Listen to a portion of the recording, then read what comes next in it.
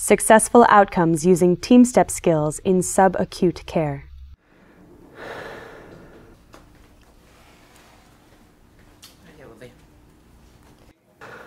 Hey, Mr. Larkin, how's it going?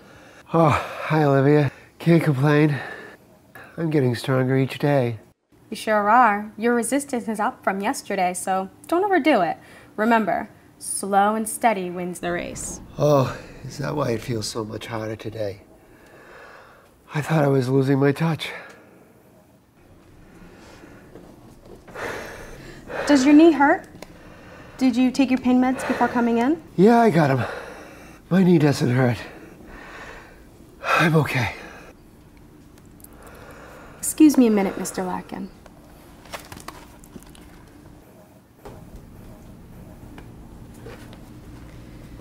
Sandy, Mr. Larkin doesn't look so good.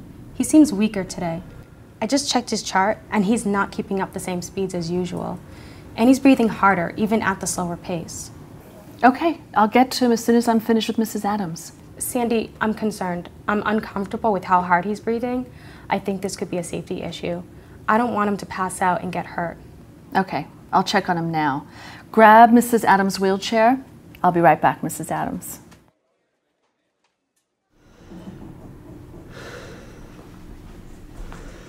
Olivia, can you grab me the blood pressure cuff? Mr. Larkin, why don't you take a break for a minute? How are you feeling? Are you in any pain? I was feeling tired, but now my chest feels tight. It seems I can't keep up today. Okay, I want to get you off of the bike and onto the mat here. I want you to rest while I take your blood pressure.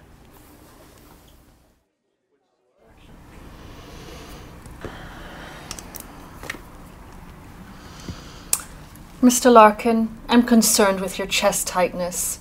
We're going to get some oxygen to help you breathe better, and then we're going to call for some help. Now, it might get a little crowded in here, but don't worry, things are going to be okay.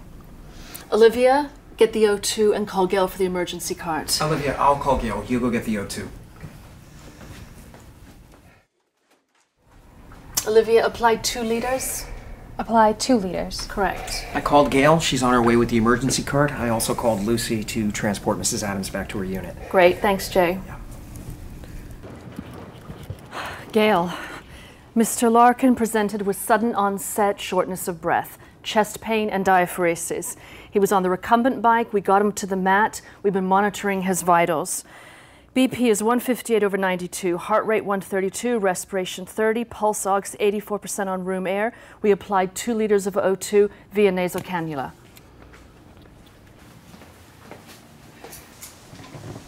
So, Mr. Larkin, I hear you're not feeling so well. I've been better. My chest is very tight. Sandy, I'm going to take his vitals again. Will you record? Yes. BP is 160/90. Respiratory rate is 28. Heart rate is 130. Pulse ox is 87% on 2 liters. Olivia, please get the non-rebreather from the cart. Jay, please call 911. Tell them we have a possible MI or PE. Olivia, the non-rebreather is in the 3rd drawer. Mr. Larkin, I'm concerned that you might be having trouble with your heart or lungs. I think you should go to the hospital to be evaluated. Are you okay with that? Yeah. Remember, Olivia, when using a non-rebreather, we need to use at least 10 liters. Yep, got it. I increased it to 10 liters. The paramedics arrive, responding to the 911 call for Mr. Larkin. This is Mr. Larkin. Chief complaint is shortness of breath and chest pain, both of new onset. Mr. Larkin is a 74-year-old male, 9 days post-op from a total knee. No prior history of cardiac or lung disease.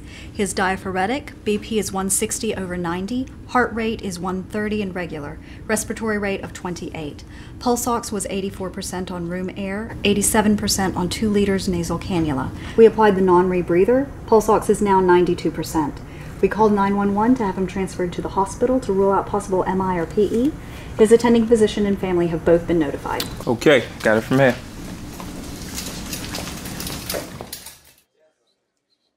Let's take a minute to debrief. First off, Great job, everyone. Now, what went well? What can we improve?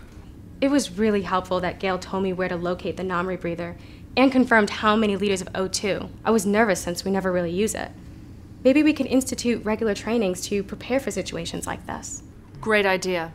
I'm glad you used cuss to express your concerns about Mr. Larkin with me. Without it, I don't think I would have sensed the urgency of the situation. It was good that you asked me to bring the emergency cart. We were able to get Mr. Larkin started on the correct oxygen without losing any time. You're right. And Jay, you were also helpful in not losing time. Being aware of the urgency of the situation and offering to call Gail was really good task assistance.